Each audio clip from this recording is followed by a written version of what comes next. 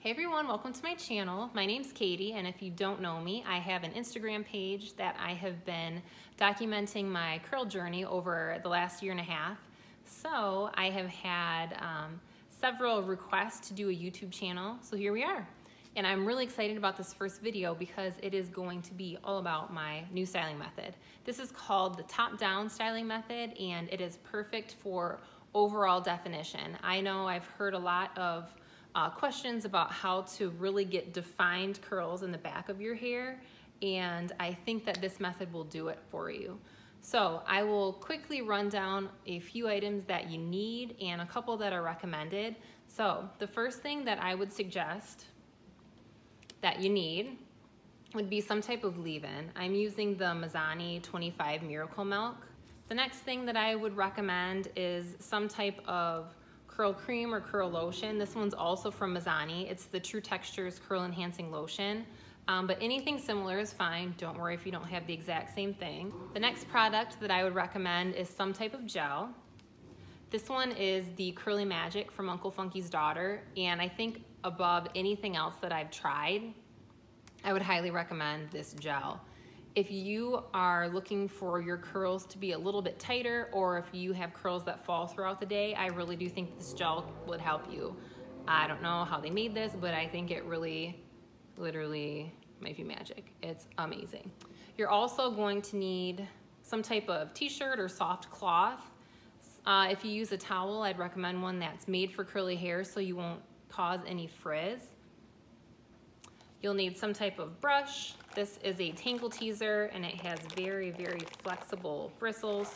I also use this to detangle in the shower. And the last thing is some type of clip. It can be a claw clip, it can be a little alligator clip like this. It doesn't really matter. Anything will do. And the two things that you don't absolutely have to have, but I used and I think help. The first one is some type of foam.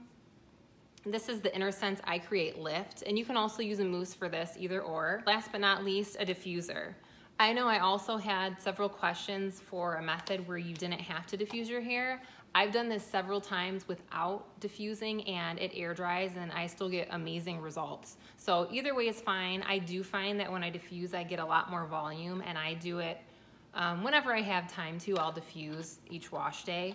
This diffuser is from xtava, and it is their black orchid diffuser, and I also brought their pro hair dryer, just so that way I knew that the diffuser would fit. And if you can see, this diffuser, the bowl of it is huge and it's really deep, which I love. This is my favorite diffuser. Now you know what you need, so we can get into it. The next thing you will see is me in my bathroom, and I will show you exactly how I get these results. All right, here we go. So the first thing that I'm going to do is use this MIZANI 25 Miracle Milk leave-in. I'm going to spray a few pumps in my hand, and I will distribute it evenly through my hair. And it is best to have soaking wet hair for this method. Like anything else, do a little bit of experimenting. Sometimes things will work a little bit better if your hair is damp versus soaking wet, but again, I find that this works best with soaking wet hair.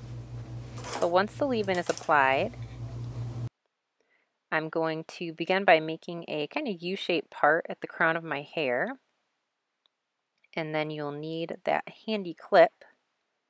There it is. And what I usually do is I will twist this section of hair together just to keep it separate. We are working on the top section first. So I'm going to twist that hair back and secure it. And I'll clip it up. I missed a little section by my ear, but that's okay. Alright, so once that hair is out of the way, we're just working with the hair on top of our head. We'll take our brush, and starting at the ends of the hair, we'll gently detangle. And I find that this step is really important. The more smooth that I can get my hair during this step, the less frizz I have when it dries. So take your time, be gentle. We're going to comb all of our hair straight up. It's a good look, and then we'll flip over, and this is where that either foam or mousse comes into play. I'm going to put just a couple pumps in my hand, not too much since we're working with a small section. I'm going to rub my hands together, and then I'm going to put that product just at the root. So really concentrating at the root. I'm going to have a little towel handy and wipe that off. And next, I'm going to grab that curl lotion. And like I said, if you have a curl cream that you love, that your hair loves, use that instead. But I'm going to take a really small amount and distribute that. You can take your brush and brush back through again just to make sure that the product's all the way through your hair. And you're going to scrunch. So what this is doing is it is encouraging the curl formation, and just depending on your curl pattern, sometimes the curl will start a little bit further down the hair shaft. Like my curl doesn't usually start right at the roots, but I find that this method really encourages it. Next, I'm going to take that Curly Magic gel, and again, just a really small amount, a pump or so, and I'm going to squish that into my hair as well. And since I have quite a bit of water, obviously I don't have the sound on this part of the video, but if I did, you'd hear that product in the water squishing in my hair. So we've done the very top section, and just like the name of the method, we're going to start working our way down. So the next thing I'll do, I'll put my finger and make kind of an L-shaped part. I'm going to do that on each side. And just like before, I'm going to twist this together to keep that hair separate. So again, we're going to make a little L-shaped part. Separate that hair, twist it together just to keep it out of the way for now. And then we will grab our clip, and however you can, just depending on the length of your hair, get that hair in the back up and out of the way.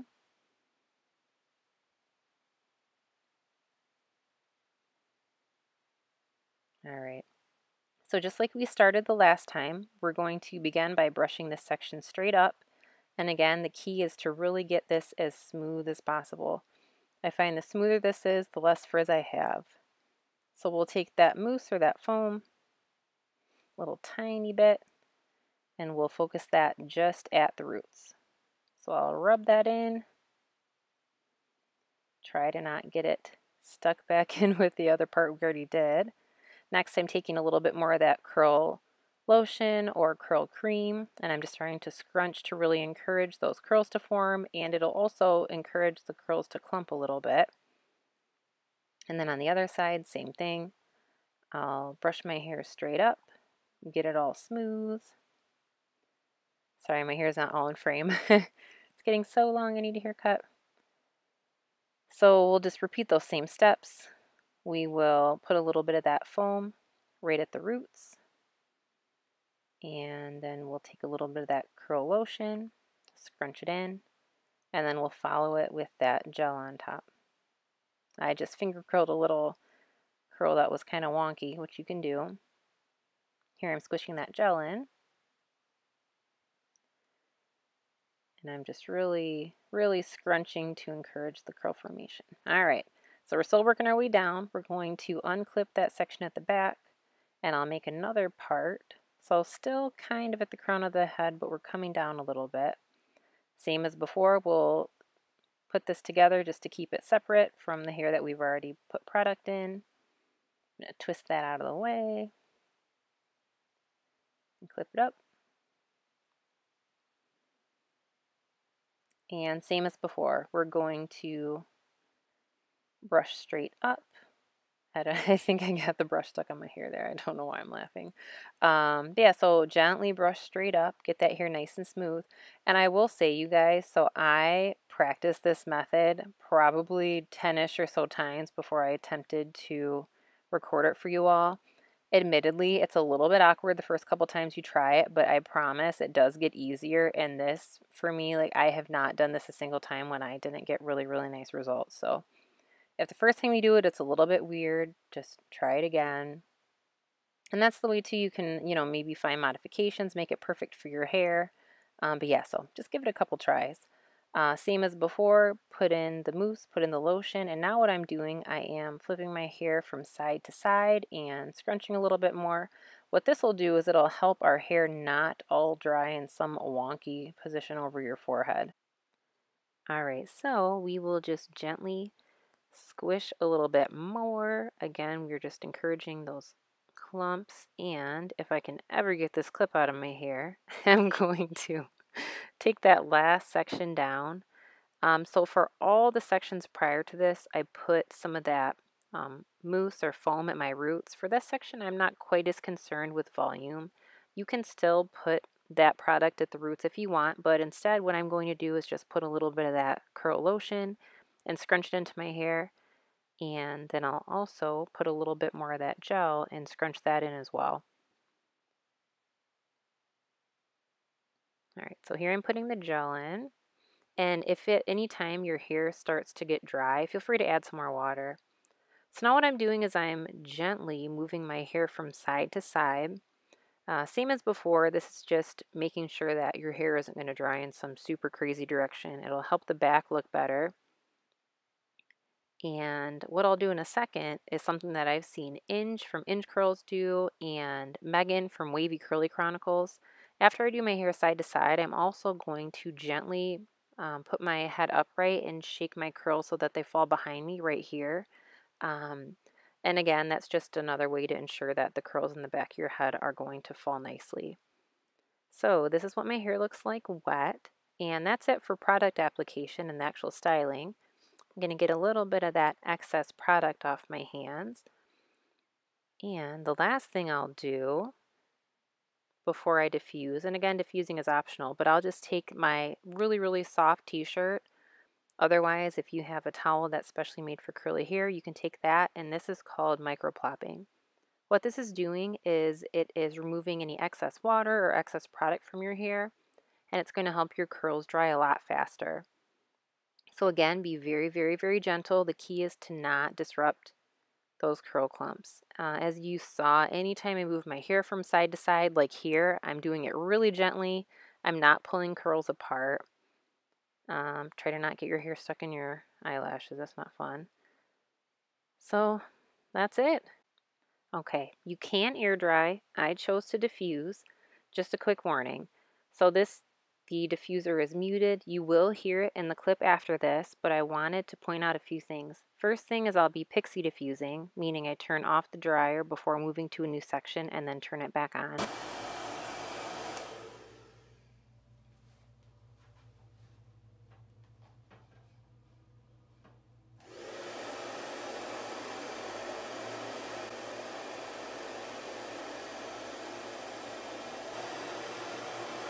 So I understand this is about as exciting as watching paint dry, but I thought it would be helpful for you guys to see and to hear how long I'm actually diffusing. And what I'm doing here, as my hair is getting more dry, I am really focusing on diffusing the shorter layers in my hair, and then you'll see me diffusing the longer layers at the bottom.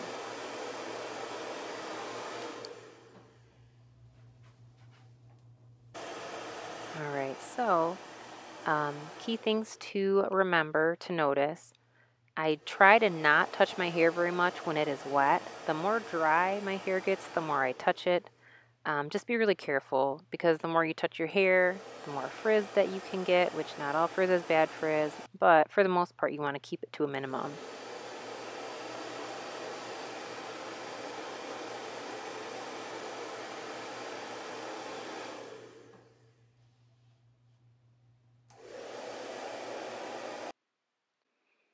And that's it. So the very last thing I'm doing, I had just a little bit of a cast in my hair from the gel, so I'm using my hands to gently scrunch to break up that hard cast from the gel. Here I'm flipping my hair over, and I'm just going to gently move my fingers back and forth at the roots to give myself some volume. And I wanted to say one of my favorite things about this method is the ability to move my part wherever I want. So here I'm just having a really nice center part, and here's the back. You can see that it's nice and defined. We don't have any areas of frizz, no wonky curls. And if you remember at the beginning, when we made that first U-shaped part, that gave us a side part. So when you make that section, just put that wherever you want your hair to part, and it'll help you out. And again, here's the back. Last but not least, we can flip our hair to the other side. And just remember, try to not fight your curls. That's what this is all about, right? Embracing your curls, kind of let them do what they want. So whenever possible, instead of parting the actual curl clump, part in between them. I promise it'll make life easier. And there you have it. Thank you so much for watching. Come check me out on Instagram. And let me know if you try this. Leave me some feedback. And thanks again so much for watching. So please like this video and subscribe, and I will see you guys next week. Bye.